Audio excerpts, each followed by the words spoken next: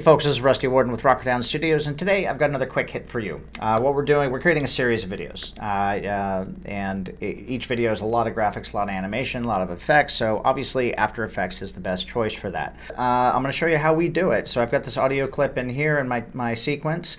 I do have a completed one over here that we're going to jump to in a second, but I just want to share with you how I do it and what I'm doing.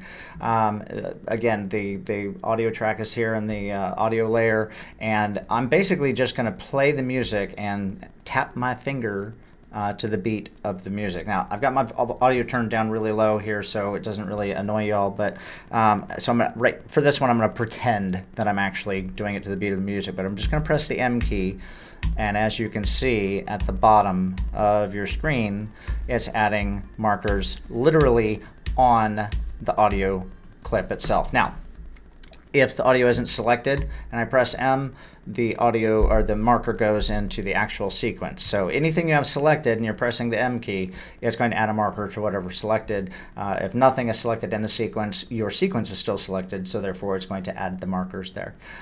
Once the markers are in there, you can actually right-click on this, and you cannot replace it with an After Effects composition. Why is that? Because there's no video. So I need to come over here to my little black video and drag that in here. I'm just going to make this the length of the music.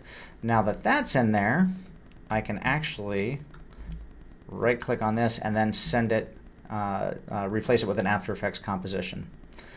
So it is now replaced. And as you can see, here's my audio track at the bottom. It's got my black video at the tippy top, and then I've got my markers inside of the we're actually on there, so you can see it. So as you're creating animations, you can say, oh, I need to have one begin here and end here. That way it's synced up to the actual music.